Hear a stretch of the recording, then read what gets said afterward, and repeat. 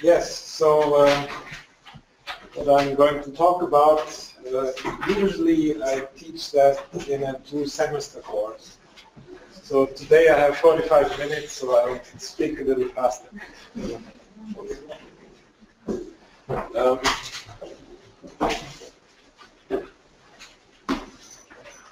So what we're all concerned with is essentially always the same equation. It's the many-body Schrödinger equation.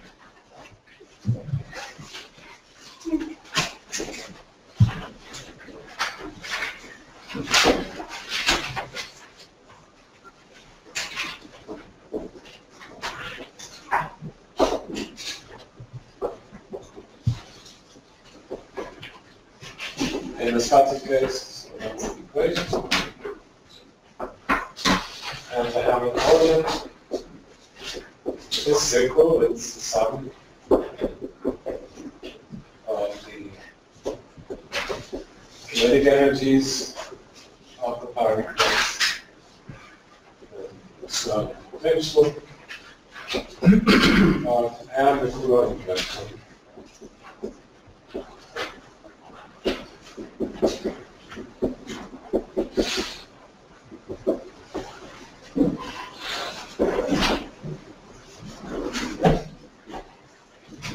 So it's simple enough. One can write down this Hamiltonian in 2 lines. That's the problem. Why don't we just solve the equation? Why don't we do that? Well, let's imagine we had a super hypercomputer by which we could actually solve this equation. Let's say for a moderately small system, let's say the oxygen atom. And so we imagine we have the wave function. And let's suppose we want to store it on some electronic medium. So how do we do that? Well, one way, it's not the only way, one way is to discretize space. Right? So imagine these vectors here represent the grid. So for hydrogen, right, this would be very easy. Right, so there the wave function only depends on one coordinate vector. So that is x, y, z. As we say, we have 10 points in x direction, 10 points in y direction, 10 points in z direction. So we store the value of the wave function at 10 times 10 times 10 for each direction grid points. So here we need 1,000 grid points. And let's say we do this for a helium atom. So there we have 3 electrons. So that's 6 coordinates, x1, y1, z1, then x2, y2, z2. So then clearly we have 10 times 10 times 10, and then same story again. Right? So we have 10 to the 6th grid points on which we have to store the value of the wave function. Then let's go to oxygen. And so there we have 8 electrons. Each coordinate vector has x, y, z. So we have 3 times 8 is 10 to 24 grid points on which we want to store the value of the wave function.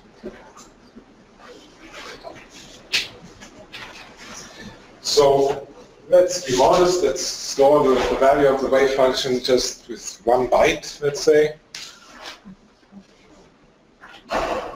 Value of wave function at each grid point 1 byte. So we need to store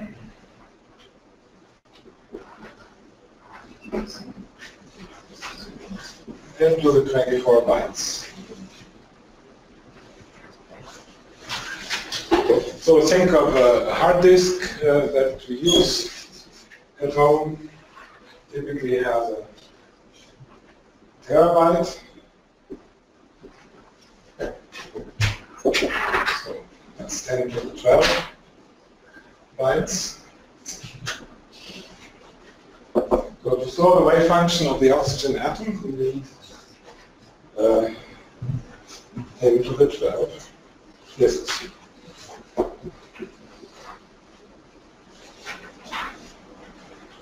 Right? And one disk has about 200 grams weight. So we need 2 times 10 to the 14 grams of hard disks, which is 2 times 10 to the 8 tons of hard disks. Oh, that's a finite number. But it's a lot. Is this before or after putting it in the zip file? So, what was the question? Is this before or after putting it in the zip file?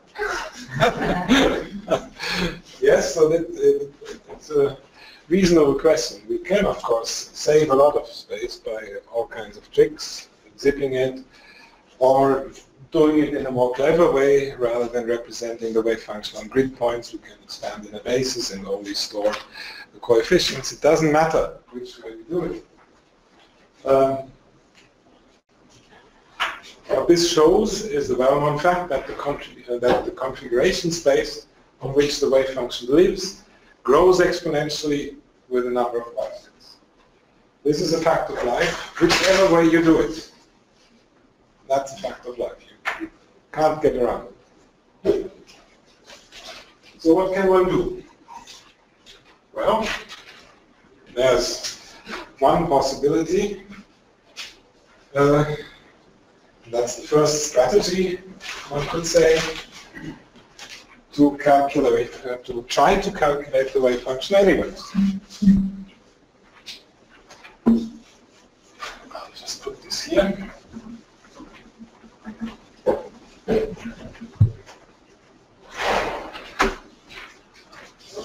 Two basic strategies. This doesn't write very well.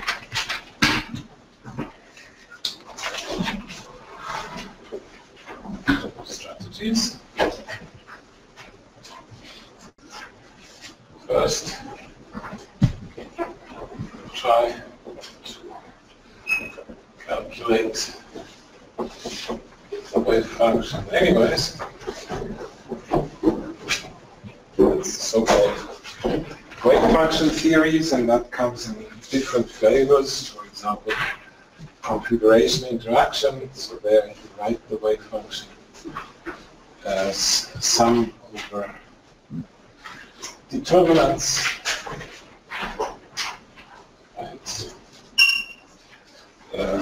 Very interesting method of that has recently made a lot of progress is so-called stochastic CI.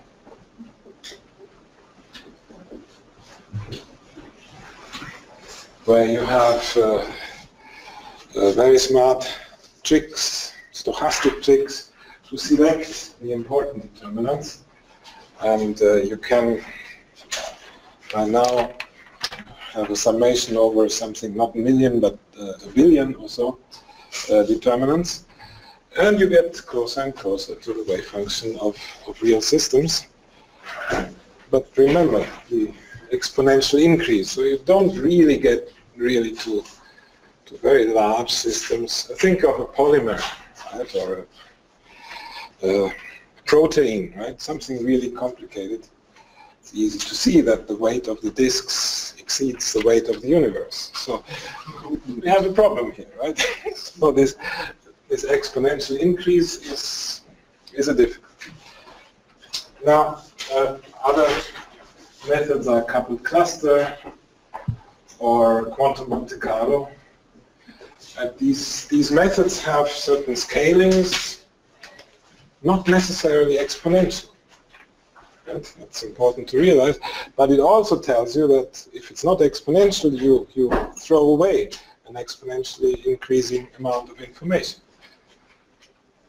This sounds terrible, but it may not be so serious, because usually you want to calculate only a few relevant numbers, like the lowest 20 total energies or so, and maybe for those it doesn't really matter to throw away a lot of information. So if one does that clever, then it gets really close to the right numbers. So that is one strategy, and the other basic strategy is, one could call it functional theories.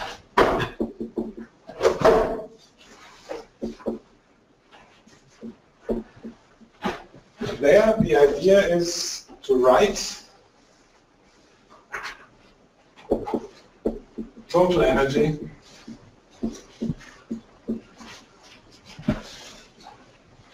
as functional of a simpler quantity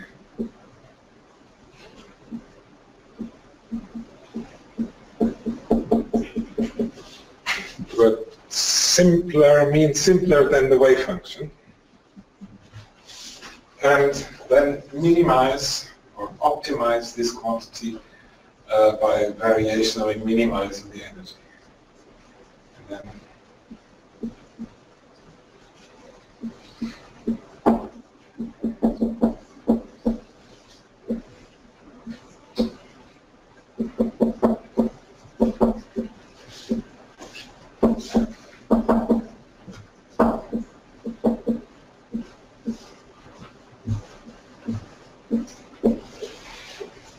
so density functional theory is one such example. In that case, the density is the simpler quantity, and we write the total energy as a functional of the density, and minimize, and then get Grunstein equations. But density functional theory is not the only possibility that we have. There's other possibilities, and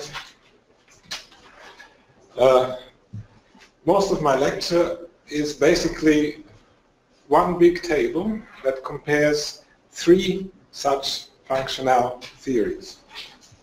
And I will use these three boards for the three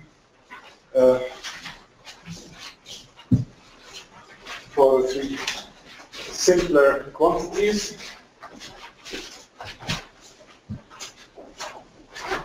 So this board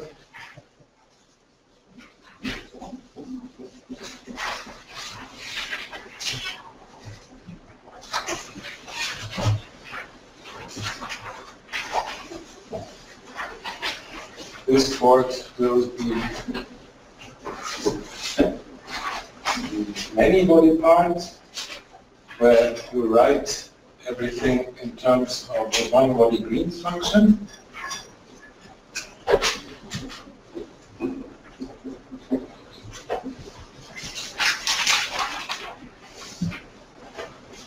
So this board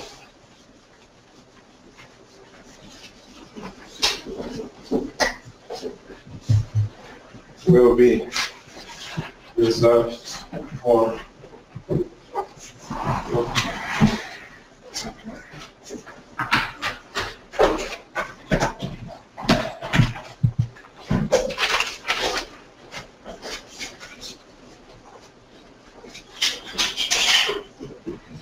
the one-body density matrix.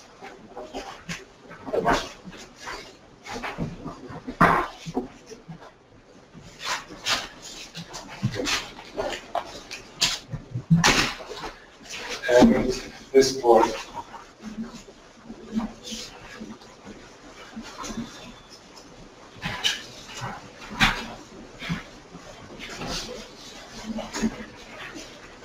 will be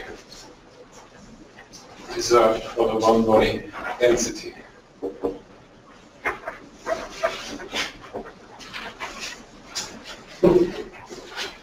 So here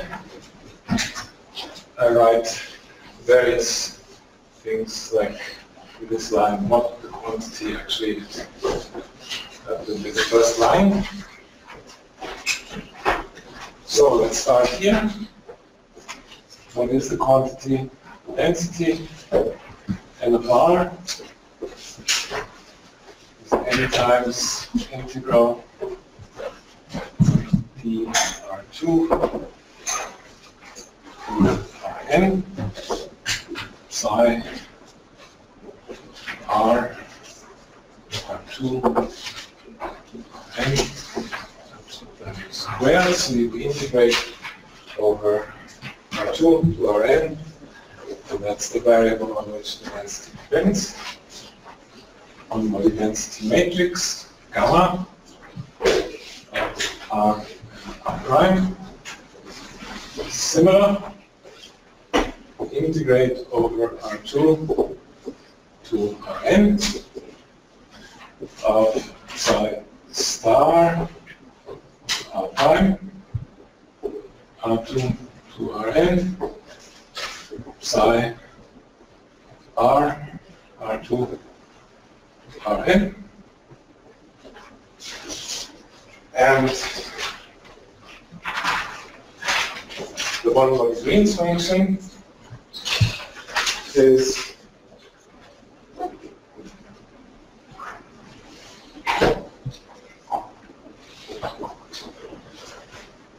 the following object, and again involves the ground state wave function. So I didn't emphasize that. Let's look here at the ground state wave function. The following, and here as well, the same ground state wave function, and it's the expectation value of the following. T is a so-called time ordering operator, and here we have the annihilation operator, and second quantization of the electron R at time t. It's in the Heisenberg picture. That's what pH means. And then psi dagger of R prime T prime in the Heisenberg picture. And this is sandwiched in the same ground state wave function that we have everywhere here. So what's the physical meaning of what is written here? It means we have the ground state wave function here. In the ground state wave function, or on top of the ground state wave function, we create an additional particle at point r prime at time t prime. Then we annihilate the particle at a different time t and at a different location r. That's the meaning of this. And then we project on the same ground state where we started. So it's kind of the probability of, after creating and annihilating the particle, coming back to the same. So that's the physical meaning. And from the way I've said it, it's immediately clear that if this wave function, like the ground state wave function, does not change in time, then this object should depend only on the time difference. Right? If I have the ground state wave function here, and at some point t prime, I create this, and at some point t later, I annihilate it. Doesn't matter if I create this particle only after 3 days, and then after the same time difference annihilate one. Doesn't matter, because this state doesn't change in time. If this would change in time, then things would be different. That's why I wrote here from the start t minus t prime. And we will also sometimes look at the Fourier transform with respect to t minus t prime. So understand the object depends on r L prime, and omega. So this looks horrendously complicated, but one can actually, with very few steps of algebra, deduce a nice representation of this Green's function. So I got an I here, imaginary unit, and I will just write down for you this representation.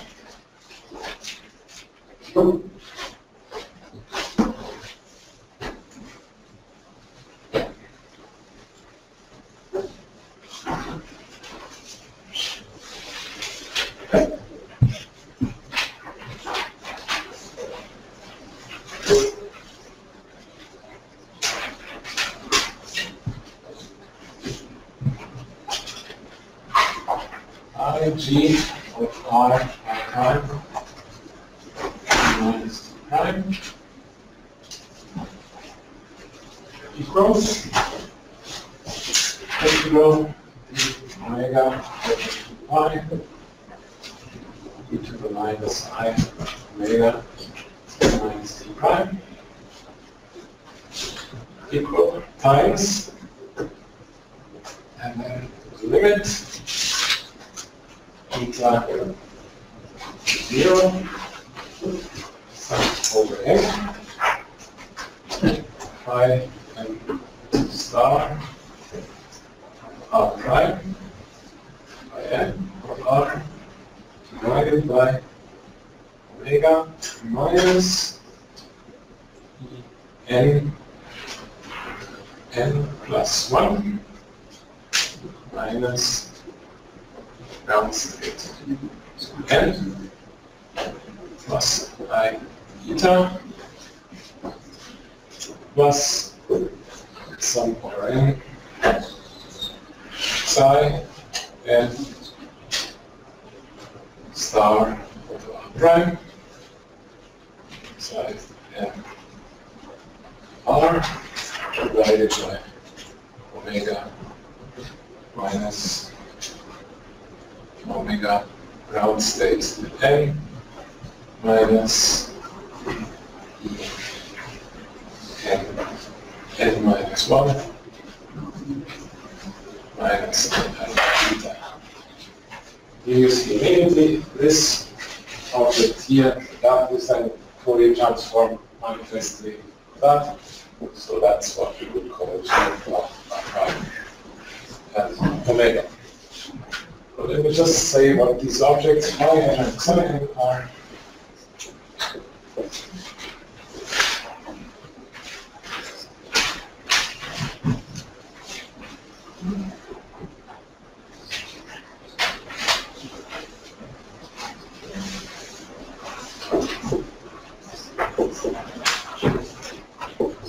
State and psi are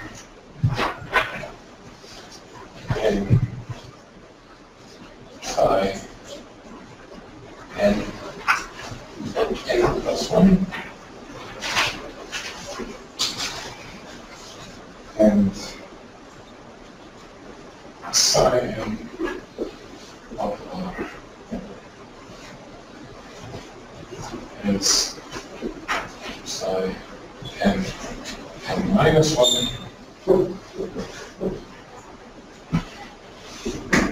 psi of r psi cross n. So here you see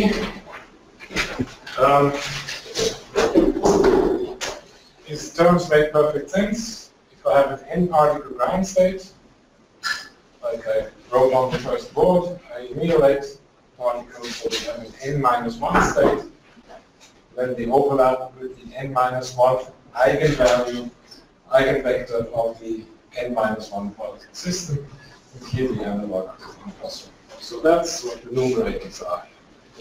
The denominators you see immediately are energy differences, but energy differences of the n and n plus 1 particle or n and minus 1 particle system. So that's non-neutral excitation energies. Yes? Could you explain the distinction between sign the operator and sign the wave function? So that's a second quantization. When I write this hat here, it's an operator that creates a particle or annihilates at point R, creation and annihilation operators. Okay, so what does that mean? This is something quite exciting. It means that the poles of this object as a function of frequency are actually very close to photoelectron spectra. Measurements that one does in photo emission and inverse photo emission.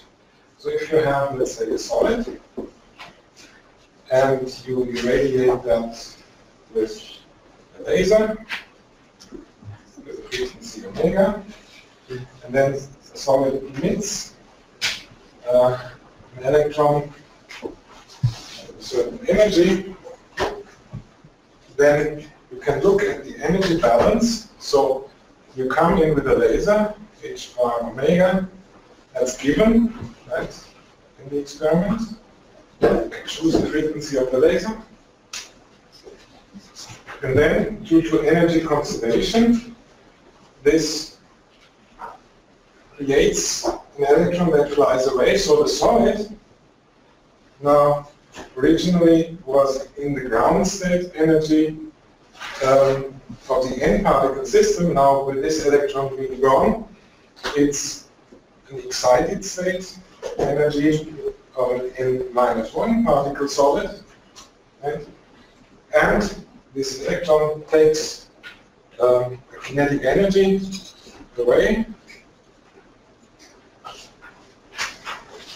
So this thing is what you measure. Right? This is given, and the energy difference between those two, that's the excitation, non-neutral excitation that the solid encounters in this experiment. So this kind of experiment is called photoemission.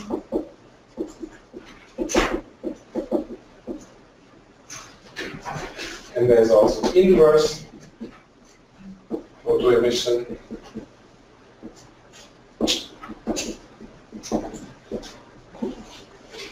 So here's again the solid. In that case, we come in with an electron, and out comes light, h bar omega. And in this case, the energy balance is h bar omega equals grounds En of n plus 1 minus E ground state n plus kinetic energy of the electron. Now in this case, this is the incoming particle. So this is given. I can choose the energy of the incoming electron. This frequency of the outcoming light is measured, and in this way I can know what the energy difference in the solid is. So it's the excitation energy of the solid, but again a non-neutral one, maybe one where I've added a particle minus the ground state energy of the original n-particle system. So this horrible object that I wrote down here, once you deduce this form of it, you see that it's something that's very close to experiment. You just need to look at this object as a function of frequency, and we see the photoelectron spectrum. This is non-neutral excitation energies of a solid. Yes? We have small n indexes over there. And what are the names again? That's the eigenstates. So in the very first line of my talk, I have to show you the equation. H psi n equals E n psi. So that just enumerates the eigenvalues of the full problem. So it enumerates the excited states of the system. For a solid, that will typically be some crystal momentum and some activities and so on.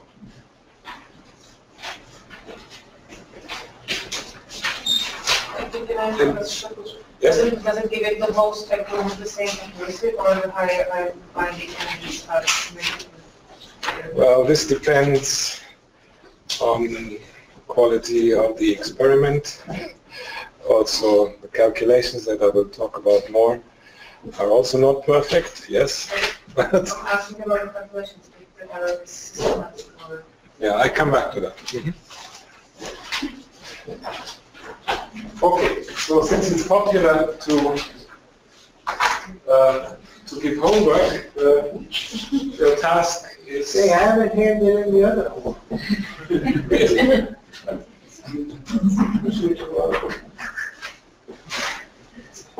So, the first homework, there will be another one. Use this equation, this one, this nice one. It's not hard. I have it here with me, it's one page. Just start here, plug in completeness, and use a representation of the step function, and then you have it. It's easy to do. So this is a calculation that every one of you should have done at some point in your life. So why not do it now? Okay, so that's the Green's function.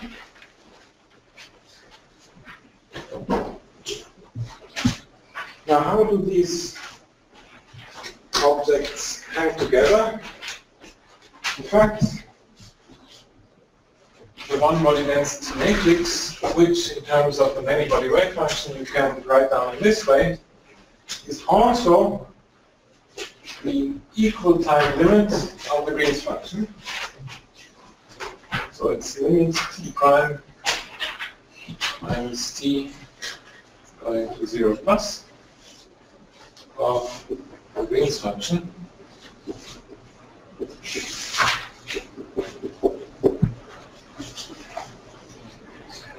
And this you probably know already, the density is the diagonal of the density matrix.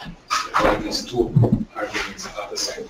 So these quantities are somewhat related. Clearly the Green's function is the most complicated object, density matrix somewhat easier, the density even simpler quantity.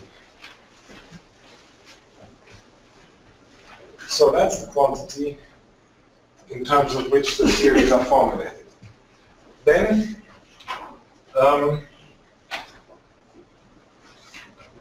the energy functional, which is then to be minimized later. In the case of the one-body Green's function, this is the so-called phi functional. This is one possibility. It's also an energy, but details are kind of complicated. I will not touch that. Then, for the one-body density matrix, there's just the total energy as a functional of the density matrix, so that consists of the kinetic energy of gamma. Then there is, like always, the external potential term, so this is the density, so gamma of r comma r, times the external of r, r. So this is n of r. Then there's a Hartree term, like usual, which is functional of the density, so also functional of gamma. And then there's an exchange correlation functional of the density matrix. And then, analogously, in the context of DFT, we have a total energy functional of the density, which we usually write as non-interacting kinetic energy plus the external potential part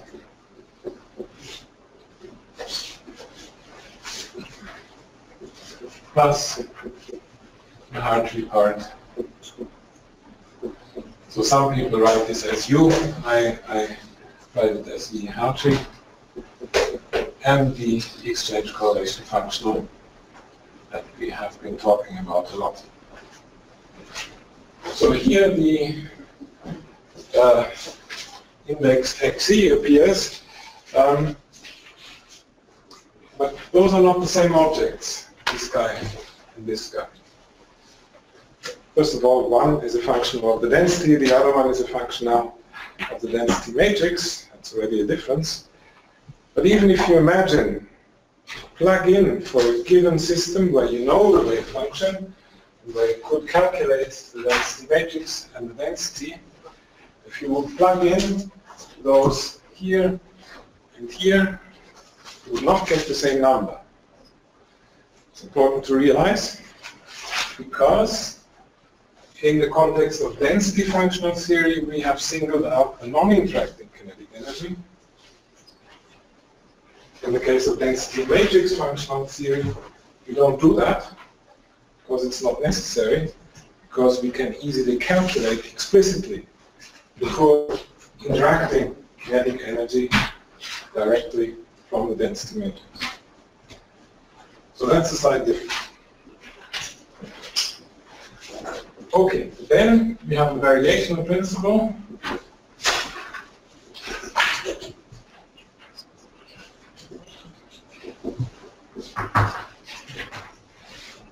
And this leads to,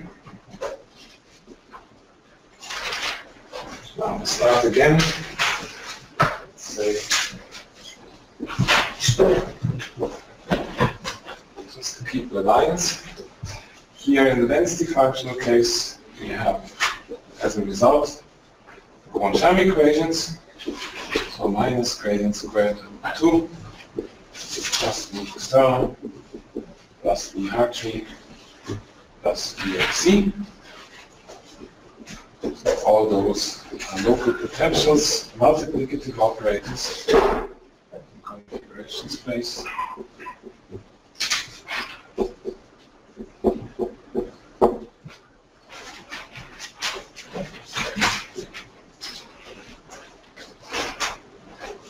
For density matrices, we get no single particle Schrödinger equation.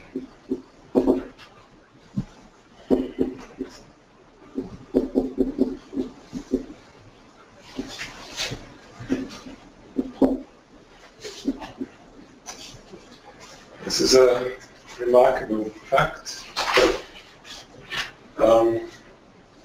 Which may be considered good or bad. In DFT, you always have this statement that people say, oh, DFT is kind of a mean field theory, you have this single particle equation. There's some truth to that, after all, although it's an exact theory. In principle, in practice, we have to make approximations, so there is some mean field character, after all, in the quantum equations. There's no such thing. There is no such equation in the first place. So you just minimize. What you do typically is you imagine you diagonalize the density matrix itself.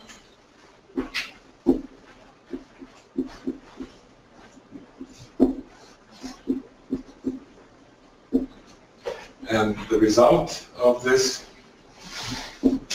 diagonalization is called natural orbitals.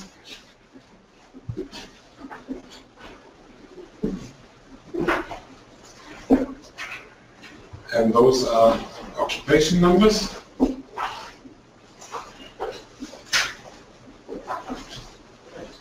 And what you do is you construct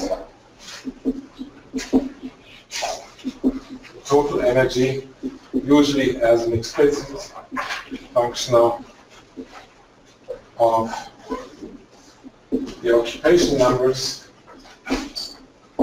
and the natural orbitals and directly minimize, both with respect to the occupation numbers and with respect to the orbitals.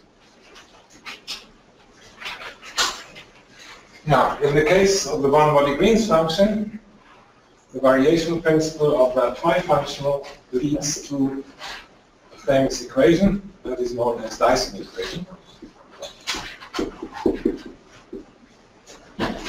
And this looks like that. G equals G naught plus G naught sigma G.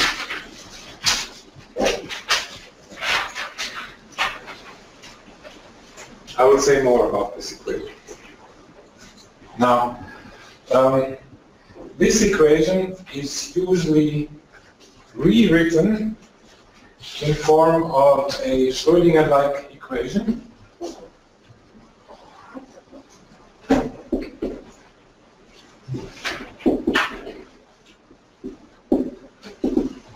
This is also known as quasi-particle equation.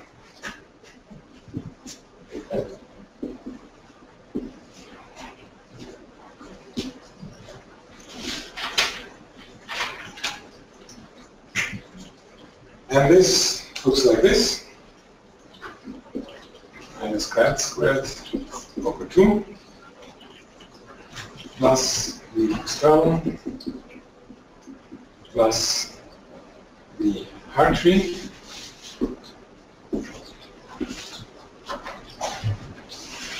by J of R plus integral sigma xc of r, comma r prime, comma omega equals epsilon j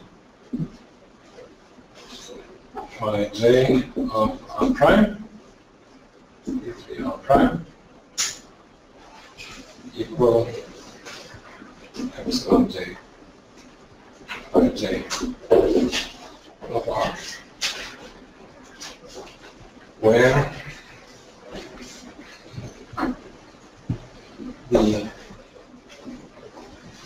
total sigma, this object is called self-energy,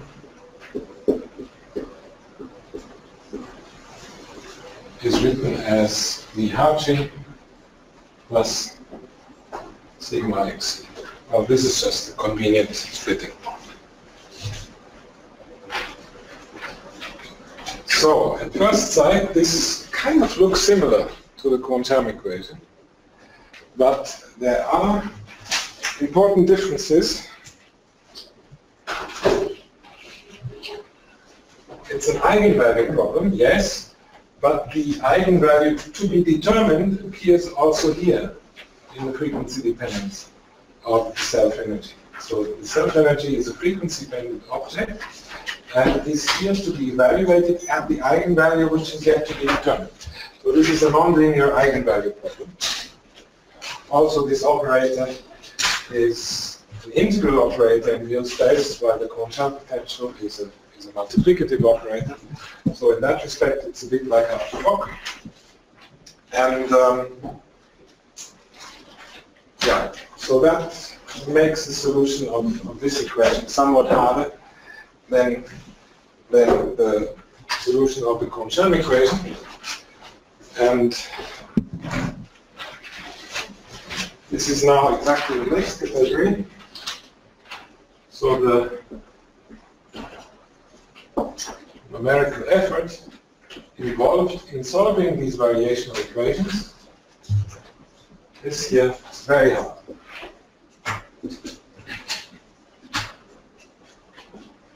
Then this minimization, somewhat intermediate.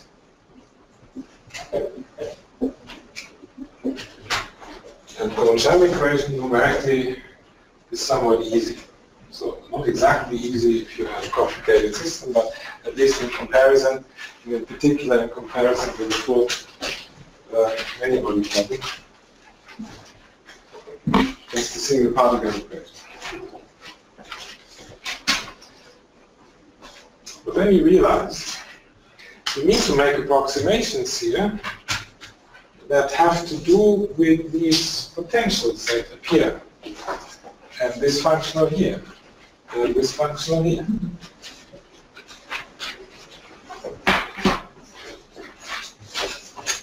So here I will put difficulty in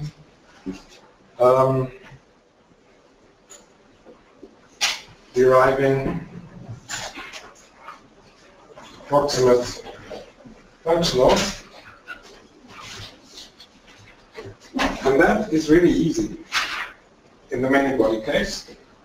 So in this case, we need to approximate the self-energy as a function of the Green's function. For example, an approximation that is G times W. W is a screened Coulomb interaction. It's easy. It's just a product, G times W. Couldn't be easier. Here again, it's intermediate.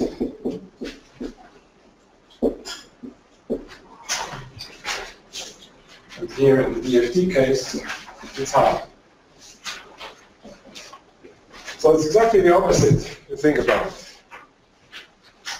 So in the case of, let's think back, in the case of density functional theory, LDA was proposed in the Hohenberg-Kohn paper, so 1964.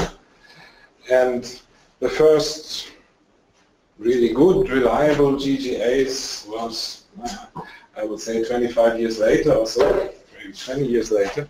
So long development of functionals is a process of decades, one could say. So that's hard. Here it's the opposite.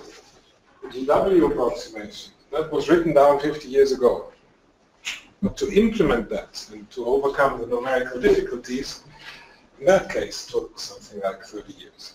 So it's exactly the opposite. Okay. So one thing, this answers to some extent the question that I got in one of my previous talks. When should I use what? Should I use Green's function or should I use DFT? And John is standing there ready, threatening me, so how am I doing in time? You've had 47 minutes already, so if you need a few more minutes, okay, so but then okay, good. I'll take it. Okay.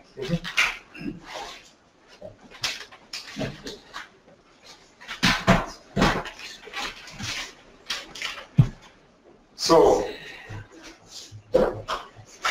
I would say, as a general rule,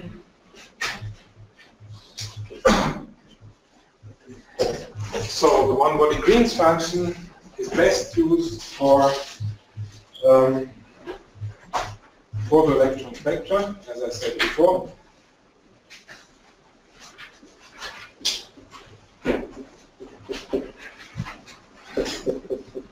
RPES, as it's called, solid angular resolved photoelectron spectrum.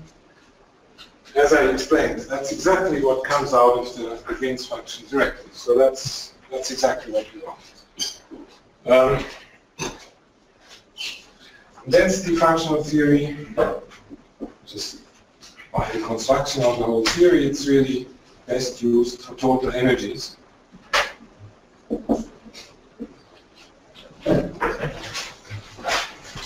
And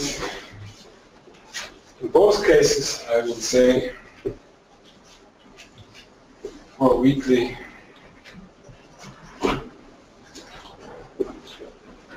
correlated systems, whatever this means exactly, we discussed that maybe a little bit.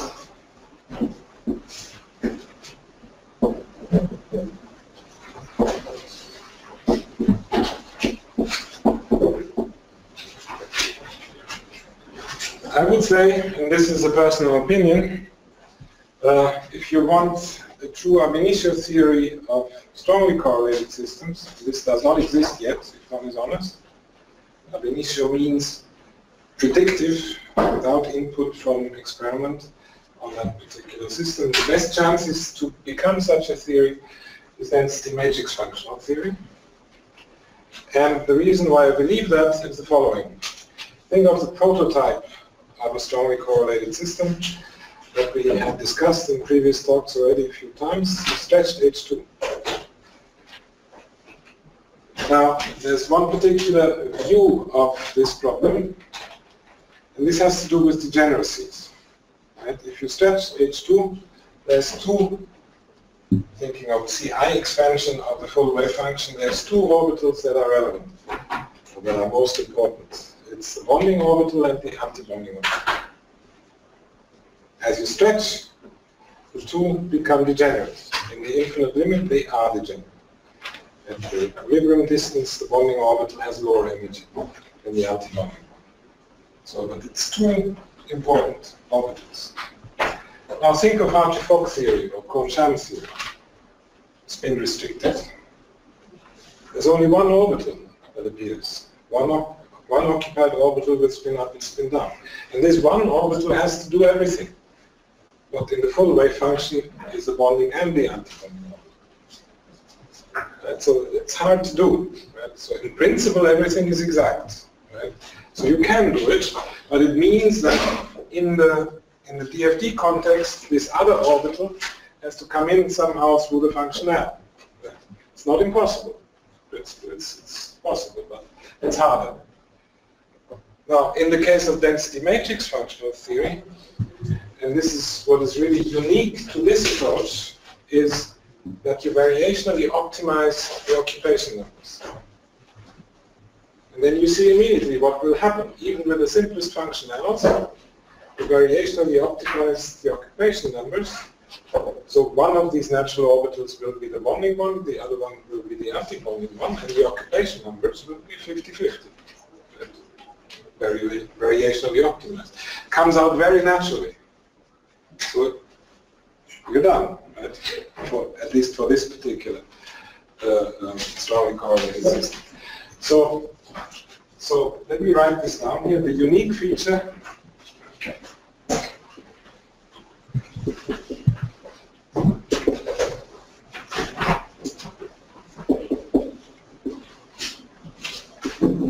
in my relation of occupation numbers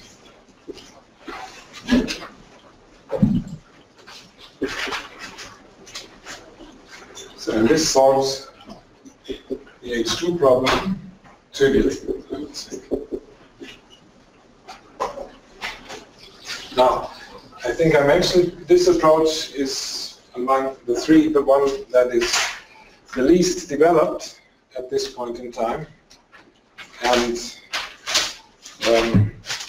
for this reason I will, together with two colleagues, organize a workshop here at E.K.U in a couple of months on density matrices. Just want to make advertisement for that. And yes, a final remark. For all those theories, there exists the static version, that's what I've written down, and there exists the time-dependent version. Right, so time-dependent version of DFT, you have come to know already, DFT. For that, with that approach you can calculate neutral excitation energies. It's a different concept from this. Right? You don't change the particle number, you just lift up the particle to a higher level. But you can also calculate full electron spectra with DFT. This has been developed in the past few years.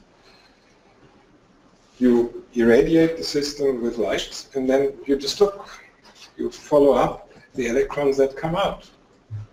So there's kind of wave packets, and you need to project them properly to calculate their kinetic energy or so. But this can be done. And in fact, And that's the advantage of TD-DFT in that context. You can do it beyond linear response.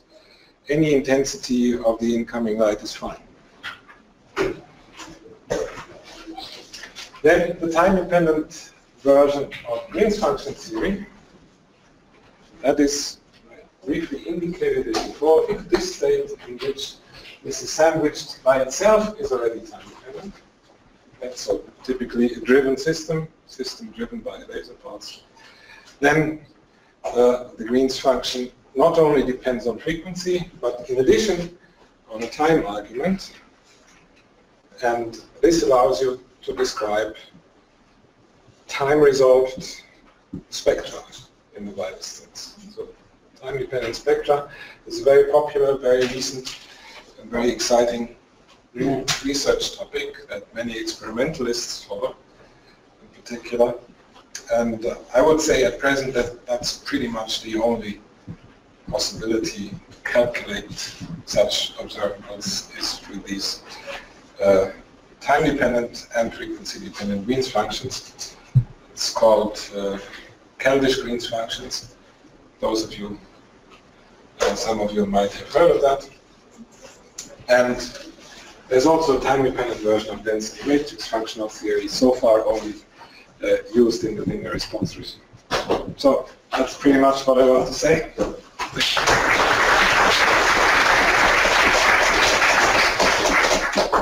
We have 5 minutes for questions. I just quickly ask one question.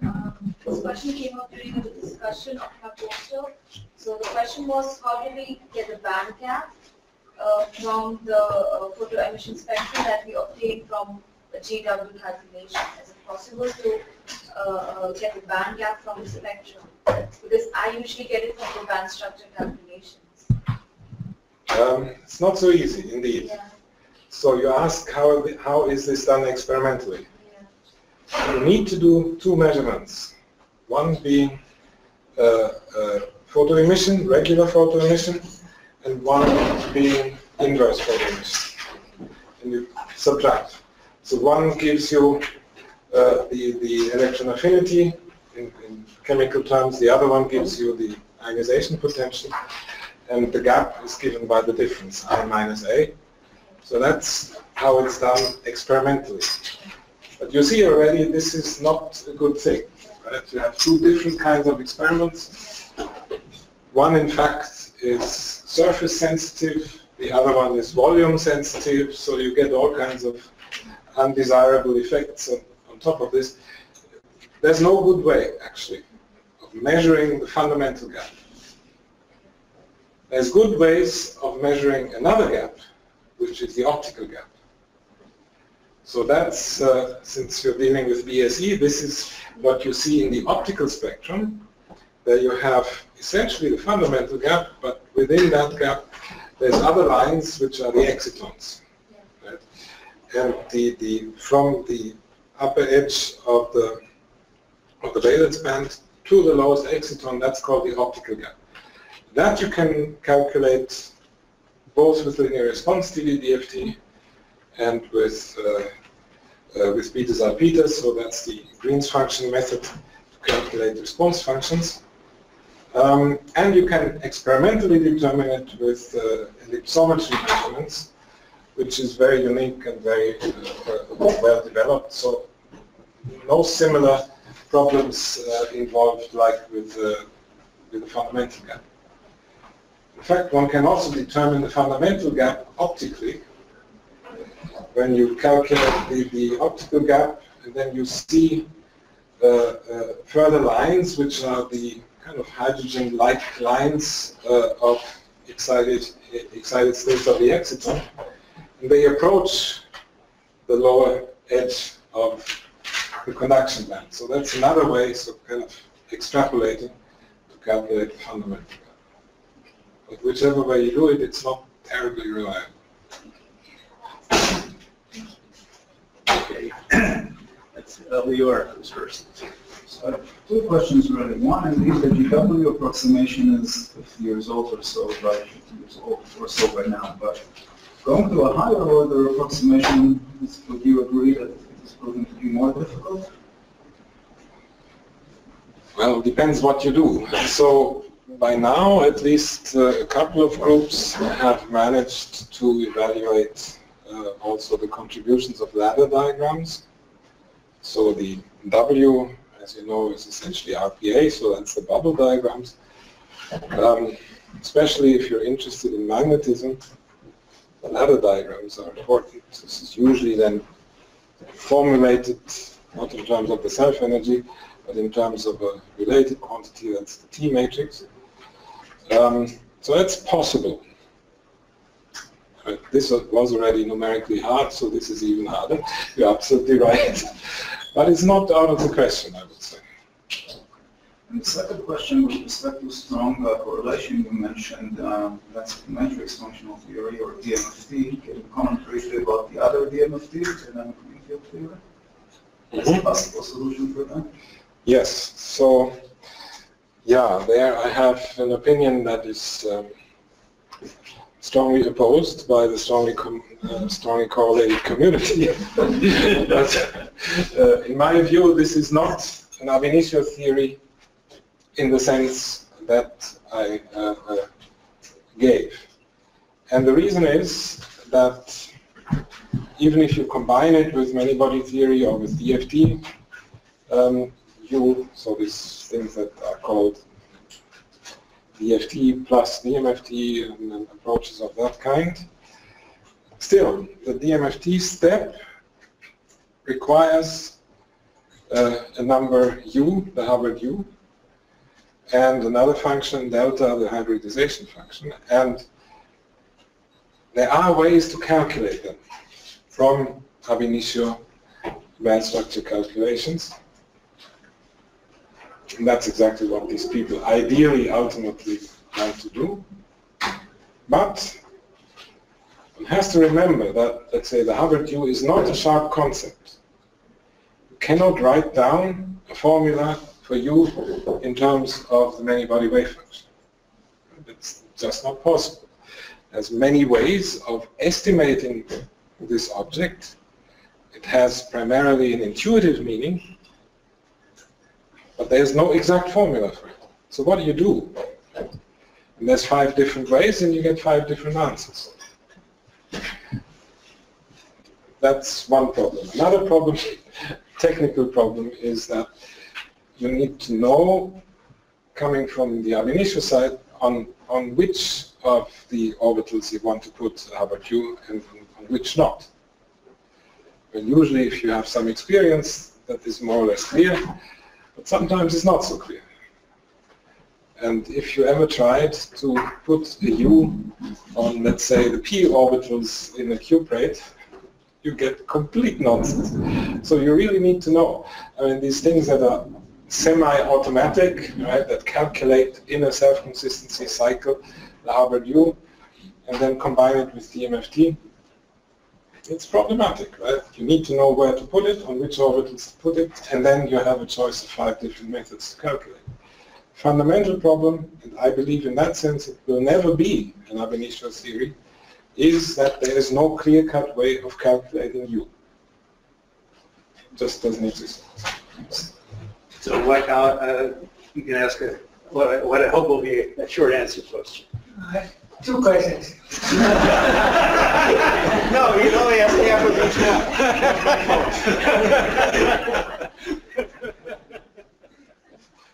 So the first question is about the green function theory. It's quasi-particle. So the concept of quasi-particle has a lifetime associated with it. So the formula you have also is exact, but it doesn't have a lifetime. Oh yes, it does. I did not say that these energies are real values. In fact, they are not. So they have a real, in general, if your self-energy is usually a complex valued object, so it's a non-Hermitian operator, so you have the real part and the imaginary part, and the imaginary part of the energy is associated with a lifetime. But if we look at the even documentation, it look all the eigenstate information. You think from the point of view of the many-body wave function? a many-body Schrödinger equation. Is that what you think? It's a different thing. Okay, look, maybe we should continue. Well, this- Where are you with all this? After. No. No, this is a research question, it's a student question here. So I want to quickly answer. No, because it really is a logical question in the context of the talk, right? I started with a many-body Schrödinger equation. There's these eigenvalues appearing, and then there's also these quasi-particle energies appearing. Are they the same? And in fact, for a finite system, a molecule and its discrete spectrum, they are the same. So these energy differences, non-nuclear energy differences. If you have a continuous spectrum, they are not. So these sharp states that you have in a many-body Schrödinger equation, they are dense in that case, and they have an envelope, and it's this envelope that corresponds to the quasi-particle eigenvalues. So it's something that has a width and hence a lifetime. Coffee? Yeah. Oh, that's the morning party. The student's question. Oh, a student question. Okay. Okay. Yeah, levels come to degenerate substantially, sorry. Anyway, okay, so you mentioned about finding electron binding energies with Green's function, which I think, from what I understood, those energies are in the eigenvalues of that quasi-particle equation?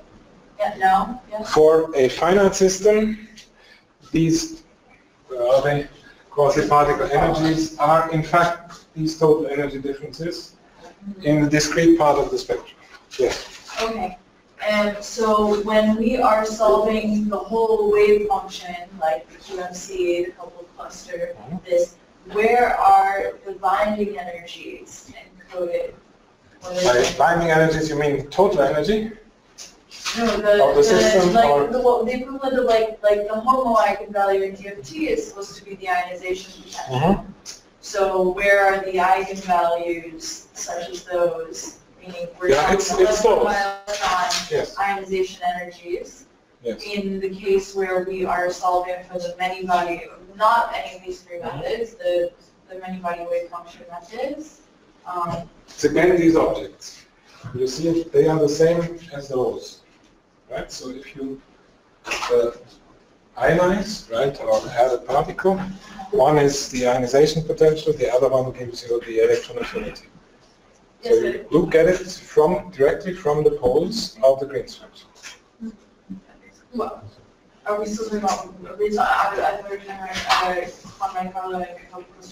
when you solve for the like. If you you asked for wave function methods. Yes, So yes. there you have the full wave function. You just calculate the total energy with that wave function. So the expectation value of the Hamiltonian gives you the total energy. And then you do it again for You do it for n particles, n plus 1 particle, and minus 1 separately, three calculations, and from that you get it. Okay, thank you, Arne.